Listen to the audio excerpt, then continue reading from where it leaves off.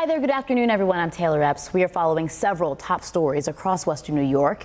In the town of Tonawanda, police say a 6-year-old girl is dead after she was hit by a car on Monday evening. Authorities say this happened on Canterbury Lane just before 8 p.m. Investigators believe the child was trying to cross the road when she was hit by a van. They say she was taken to Kenmore Mercy where she died.